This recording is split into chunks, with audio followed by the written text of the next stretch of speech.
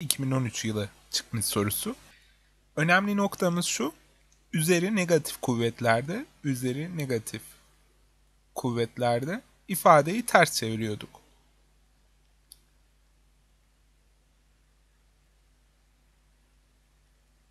Yani 4 üzeri eksi 2 şuna eşit oluyordu. 1 bölü 4 üzeri yazdıktan sonra eksiden kurtuluyorduk. Artı 2 oluyordu. Bununla ilgili kanalda tüm üslü sayı çıkmış soruları diye bir video var. Orada bayağı çözdüm üslü sayılar. O videoyu da tavsiye ederim. Artı 2 oluyordu. Dolayısıyla 2 yazıyorduk. Şimdi bu şekilde yazalım. 1 bölü 4 üzeri 2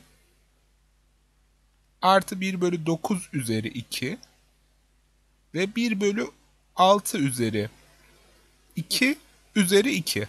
2 tane var bunda. Şimdi bunu yapacağız. Şurası eksi, pardon artı değil. Şimdi biz bunu nasıl çözeceğiz derseniz, birinci yol tabi 1 bölü 16 olarak bunu almak, 1 bölü 81 olarak almak ve düz bir şekilde işlemleri yapmak. Ama alternatif bir yolumuz da var. Nedir o? Şöyle bakalım.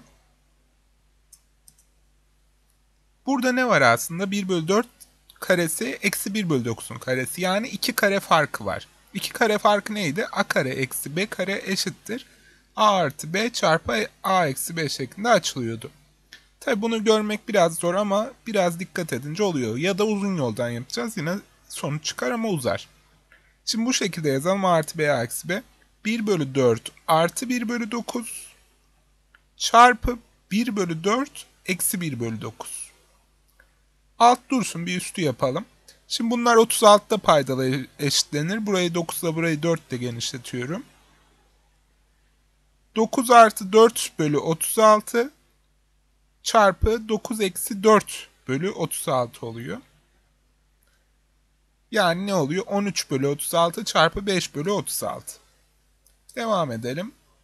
13 bölü 36 çarpı 5 bölü 36. Paydada ne vardı? 1 bölü 6'nın karesi vardı. Yani 1 bölü 36 ve ikinci dışarıdaki kare vardı. Şunu da şu şekilde yazabiliriz. 1 bölü 36 çarpı 1 bölü 36. Üst taraf 13 bölü 36 çarpı 5 bölü 36 idi. Şimdi bu 36'lar sadeleşiyor. Dikkat ederseniz paydada olduğu için sadeleşiyor. Çünkü yukarıya çıkarsak bu çarpımı ters dönüp üste çıkacak. O yüzden pratik olarak burada sadeleştiriyorum. Bu pratiklik sağlayan bir şeydir.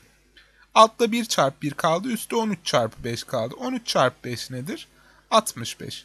Dolayısıyla geliyoruz. Bizim cevabımız burada E seçeneği 65.